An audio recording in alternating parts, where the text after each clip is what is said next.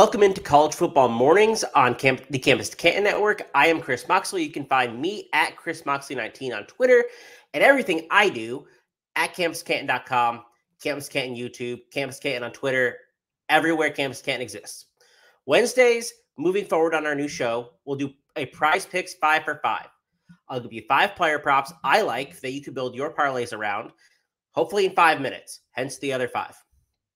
If you're new to PrizePicks, you haven't heard of PrizePicks, or you have heard of it, but you haven't quite made the jump to it, this is your opportunity. Campus Canton has a promo code for you specifically, C2C.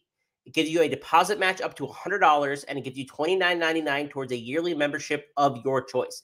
Again, promo code C2C, $100 match, $30 towards a membership of your choice. It's a great deal, especially to get your feet wet with some of these props that we're going to be talking about today. So the 5 that I'm going to give you, again, this is a short slate. Week 0 is generally smaller. We only have a handful of games to actually choose from. But I have 5 and a handful more I really like. Let's start with Mike Wright. Mike Wright is the Vanderbilt quarterback. His passing yards are set at 200.5. I like the over here. Hawaii's secondary features one player who played more than 60 snaps in 2021. This group has little experience. Wright, although he's primarily a rusher, can light this group up. He only may have 15, 20 attempts, and he might hit this number. He hit this number twice last season. He came 2 yards shy in 6 starts, but he only played against SEC play. Hawaii is a huge step down with all the losses they have.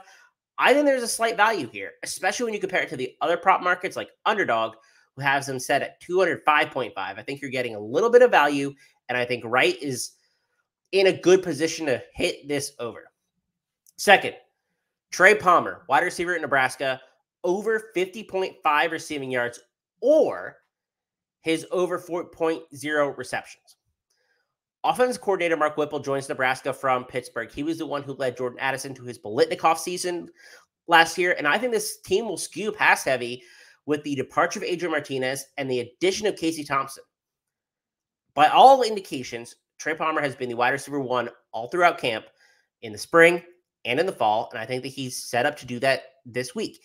They are playing Northwestern, who has a very poor secondary. They lost their best player via transfer to Notre Dame. I really like this number, especially because, again, when we compare it to other prop sites, it's 23% lower on PrizePicks than it is on Underdog, and that's for yardage. And then his reception line is 5.5 on Underdog compared to 4.0 on PrizePicks. Again, I think there's great value here. They're going to throw more.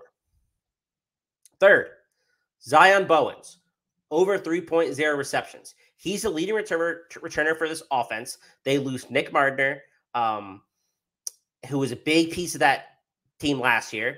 And Timmy Chang comes from air raid roots. He wants to be able to throw the ball, and I think Zion Bowens is the guy who's going to do that for Hawaii this year.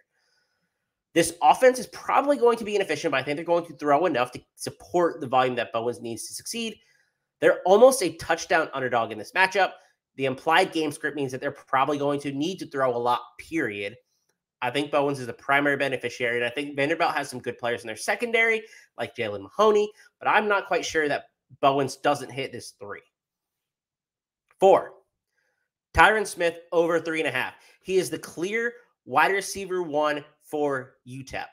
Last year, he was a third option behind Jacob Cohen and Jason Garrett.